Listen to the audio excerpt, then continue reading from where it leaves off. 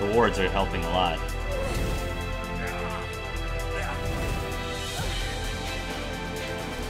Yeah, give an actual heal.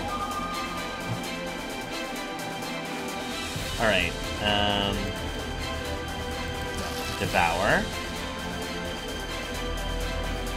Souser. That's your best? Alright. Wow, they've got a lot of attacks. Woof.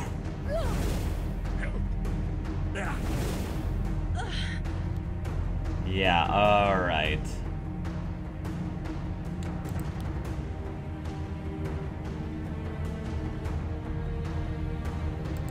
Let's throw this up there.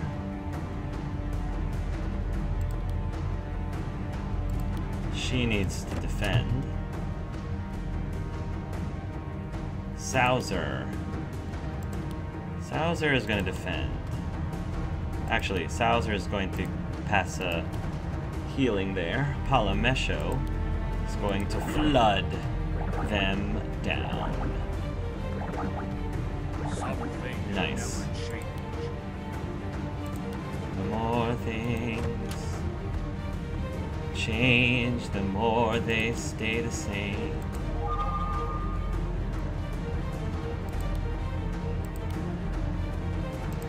Ah, defend.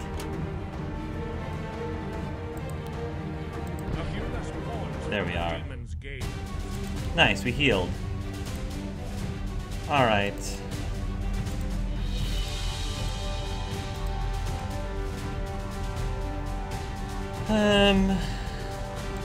There we go. And what are you? Let's give him more will, give him more skill. And increase all element resist for all party members for 3 turns. That's cool. I like that. All party members, that's worth it. Very worth it. Okay. The gargoyles crumbled into lifeless rubble. Loren swiped her blade masterfully at the final hound in her way. Why don't you die? The hound was still standing its ground against all odds. I know those eyes. That beast is fighting for someone besides itself. Karen had to close her eyes suddenly to keep from seeing Loren's blade make its final strike. It's dead now. Some looked down on the ground as if they regretted that it had to die after fighting so valiantly. Others, such as Loren, thought nothing of it. But in the silence, they all heard the whimpering of a hound. They froze and turned back around. An inferno hound that they had all thought long dead whimpered louder and stood up. It clawed its way over to the resisting hound that Loren had just skewered. It was almost impossible not to be moved by how the beast sniffed and whimpered over the dead hound's body, as if it was capable of feelings like them.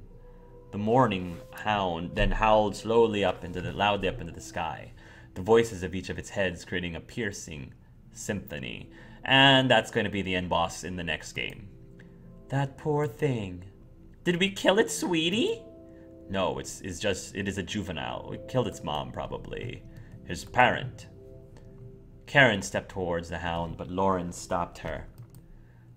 Mother? Would you rather give it the quick death it deserves? Kill it? After we've come in here and killed its mommy? Our apology is to kill it? Loren was tight-lipped as Draco stormed past Karen. Draco. The hound stopped howling and jumped back, growling at Draco. Dummy, come back here! I can snipe it from here, no worries. Good doggy. I won't hurt you. Let's not be crazy, Draco. Draco pulled out meat from inside of his robe. Why were you... Okay. Meat from inside of his robes and tossed it at the growling hound. It stopped and sniffed it suspiciously. And then it licked it once. Twice. See? No harm done. I'm a nice one. Because he wasn't even in that... He wasn't in that fight. You can't... He wasn't in the fight. He wasn't part of us. We weren't the ones... He wasn't the one who killed your mom. The Inferno Hound ripped at the meat with all 3 of its heads, sharing it equally amongst the mouths. When it was done, it pounced Draco. Everyone gasped. Saren ran up with his blade drawn with Loren not far from behind. They quickly realized that the hound was not attacking Draco, however, only sniffing him for more food. Whoa, not there! That tickles! What are you doing? I think I have a new pet. An Inferno Hound? A pet? Why not? Ooh, do we get a new party member? An Inferno Hound? Because they'll eat you when you sleep. They are the demon's allies. The hound didn't attack or growl at anyone. Its 3 sets of eyes were stuck on Draco. Nah, he's fine. I cannot find it in me to kill this hound's child. We should let it live. Fine, but we're not keeping it. Why not? It is no one's pet. Entertaining an Inferno Hound is only asking for trouble. You're my little trouble, aren't you? Aren't you? I like that name. Loren crinkled her nose. Too late, we named it already. We're keeping it. Saren, you tell him to get rid of it. No, I'm not telling him to get rid of it. Keep the hound. Trouble! Oh my gosh, we do have another oh my gosh, we do have one. Hellhounds are generally hostile, wild creatures, even if Tales says of some barbarian that managed to domesticate them using them as watchdogs or as valuable companions during battle. Heck yeah! Oh my goodness, look at all of that. Oh my goodness.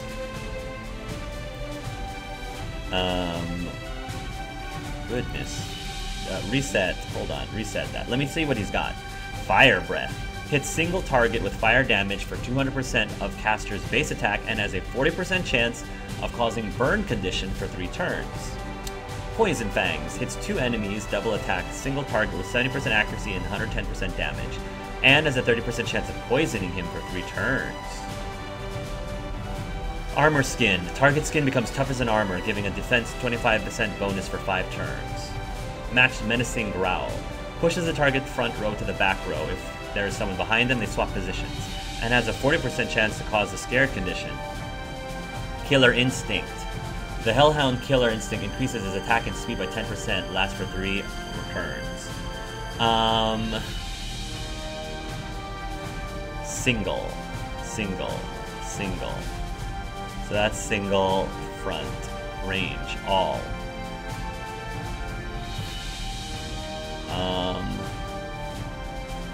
Menacing Growl, Killer Instinct.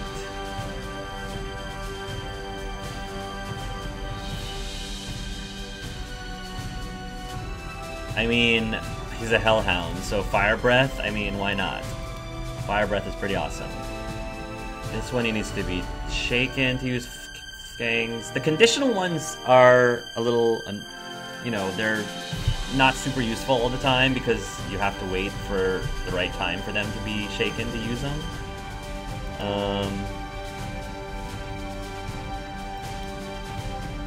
Armor Skin. Let's use Menacing Growl. Because I like positioning might be very useful. And then attack and speed. Tough as armor. Let's do Killer Instinct. Alright, so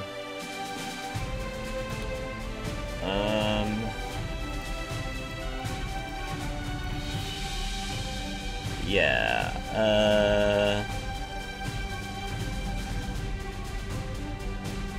active. Let's do that. Trouble, 13. Nice!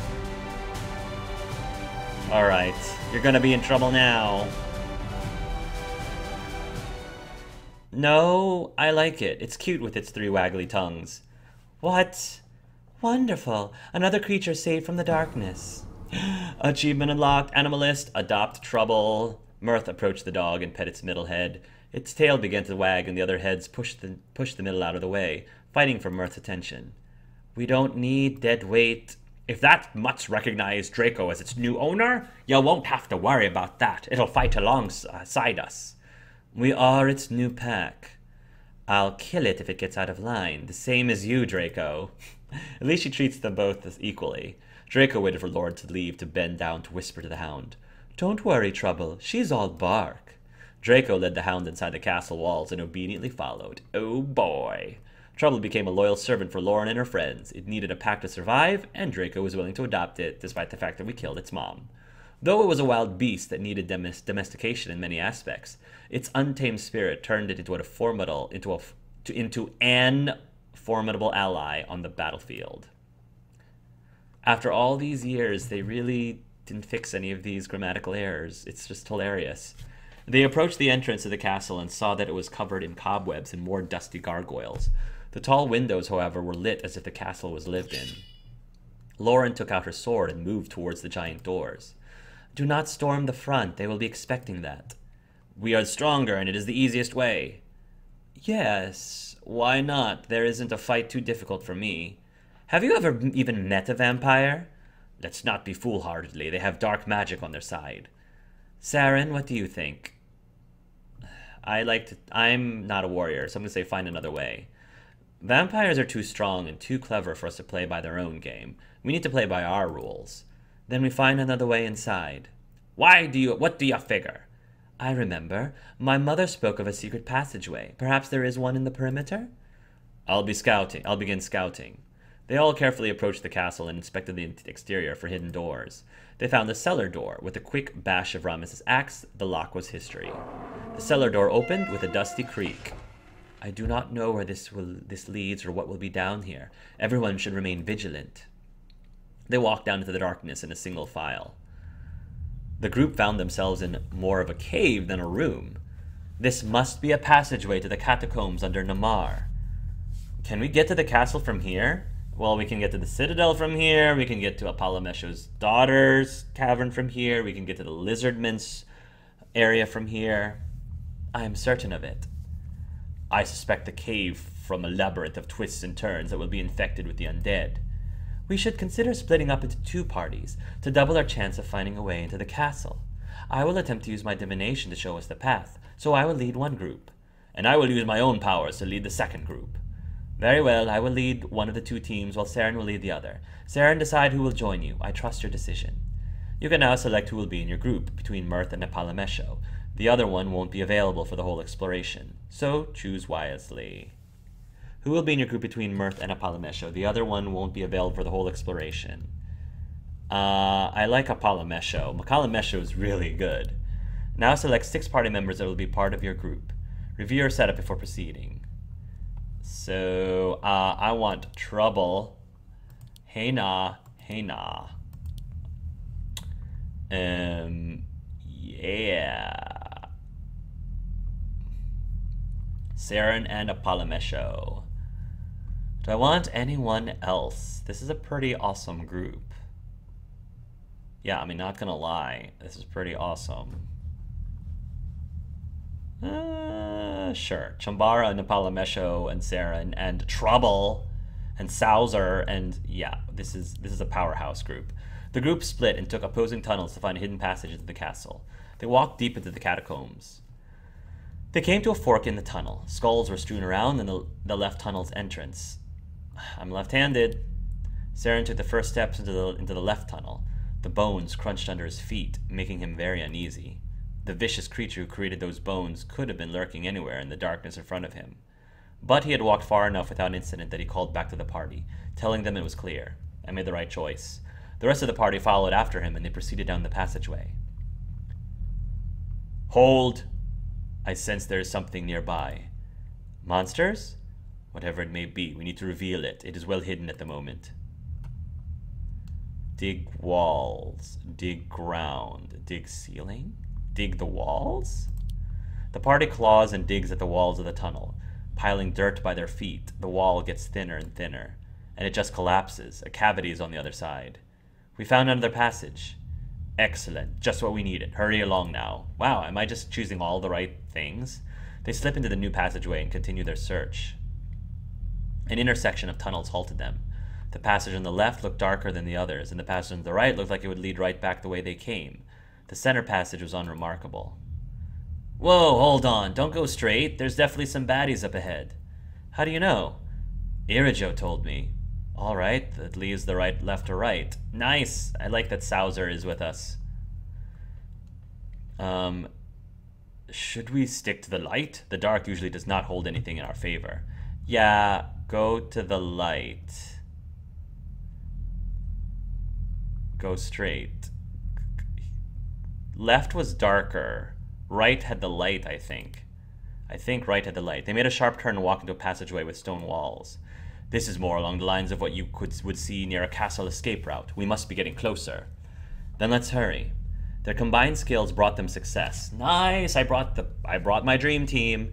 They had successfully navigated the Namar catacombs and wound up at what could only be a direct entrance into the castle. A ladder. It would lead us straight into the interior of the castle.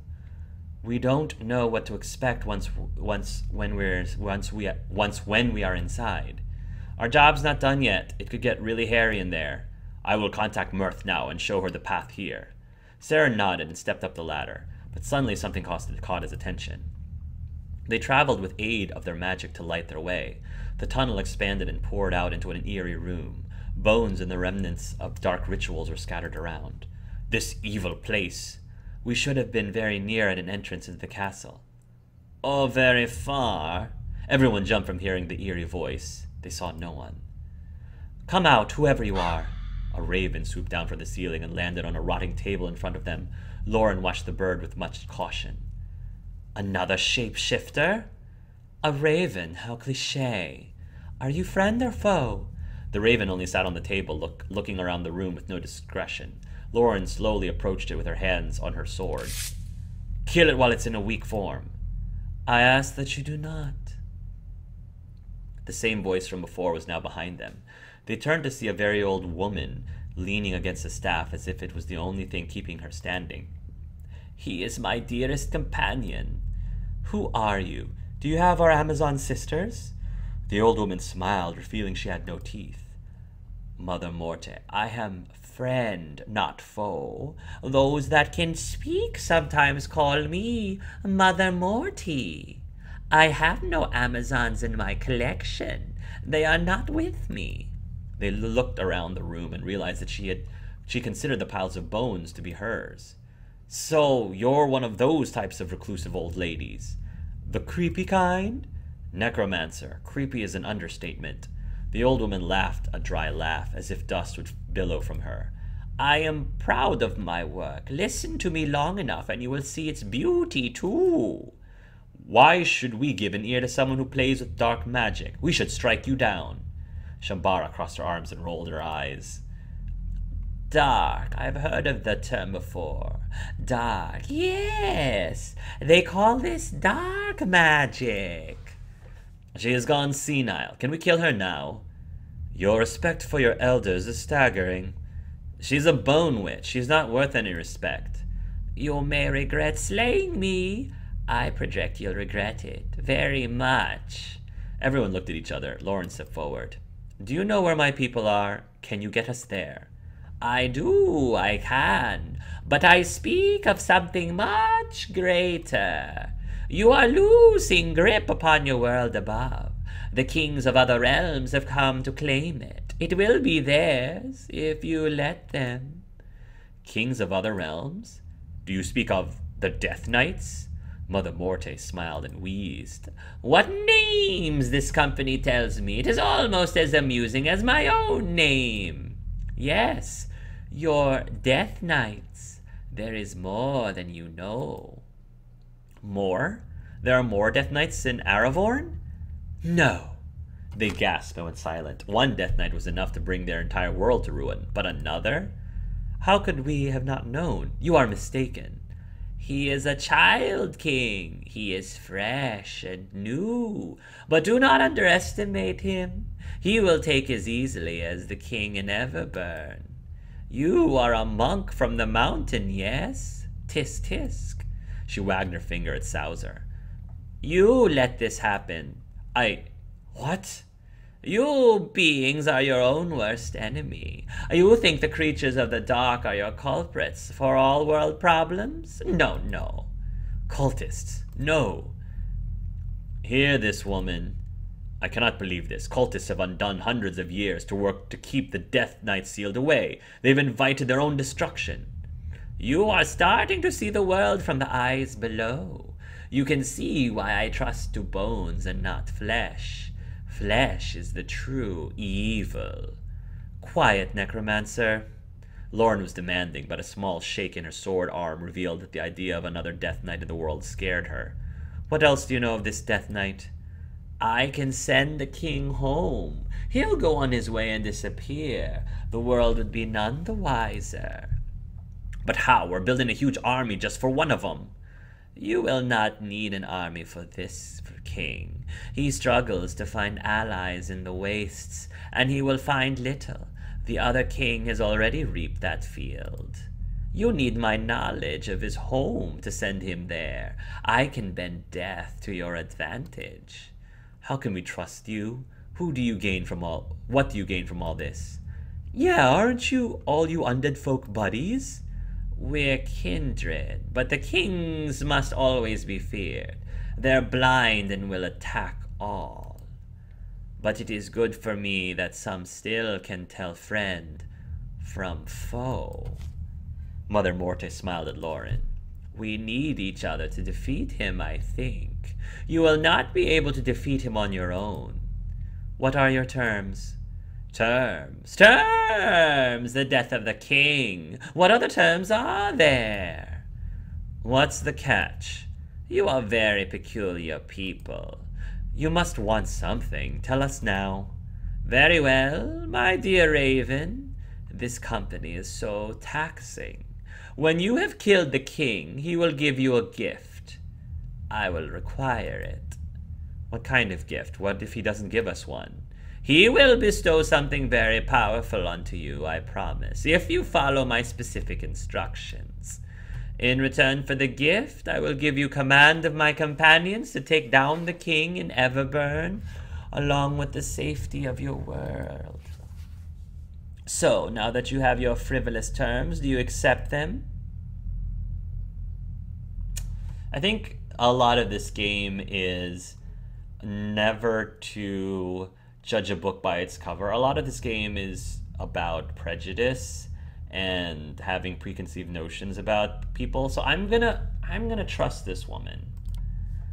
I've always wanted a necromancer friend. Sign me up. The living may not be such bad company after all. New quest, Undead Pact. Find and kill the Death Knight that is hiding in the orcish wastes for Mother Morte. Now that you are friend, the undead won't attack us anymore, right?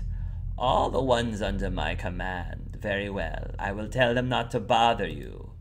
And the others? I'm not responsible for every walking corpse in the realm, unfortunately. You must still fend for yourselves in the wilderness.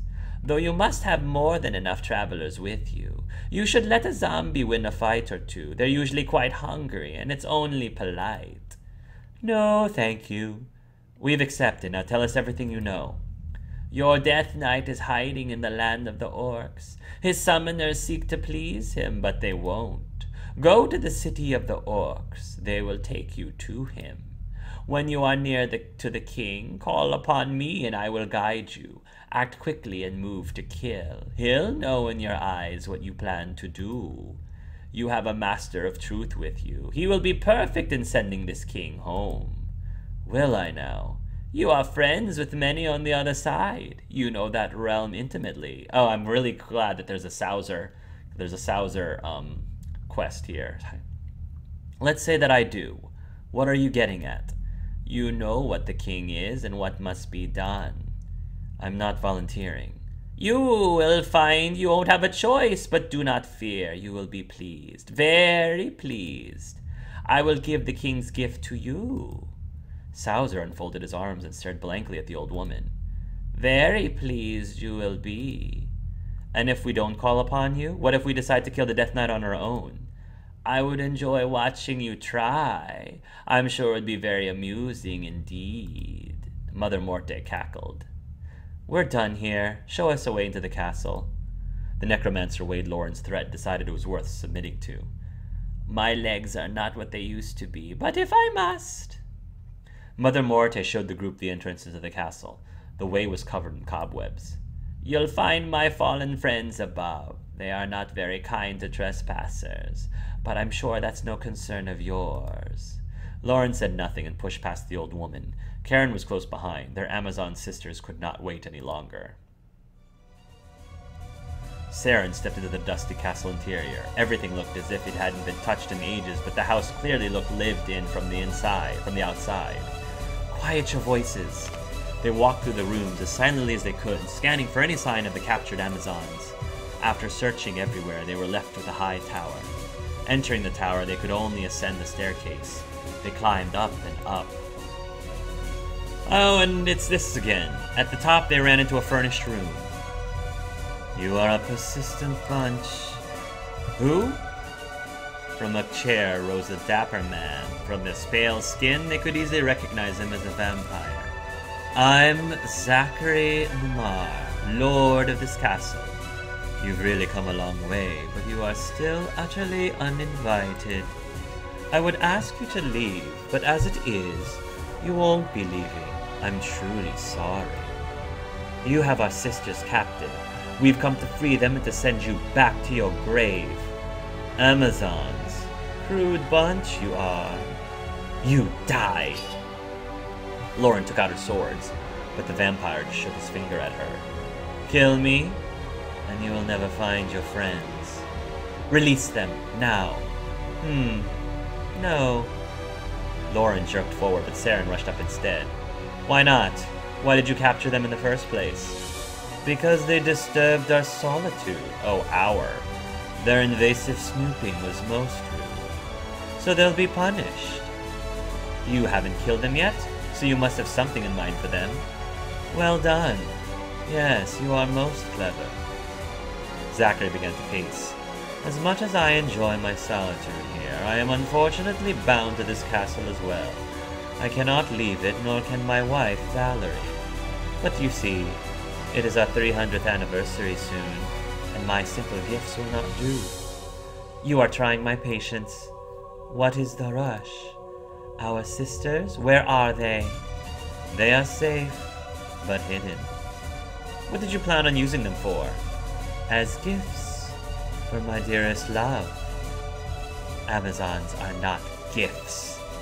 If you want your friends back, then you must get me something better. Something that Valerie will cherish for the millennia to come. That sounds like a deal we'd be interested in accepting. So long as we're not trading lives for more lives.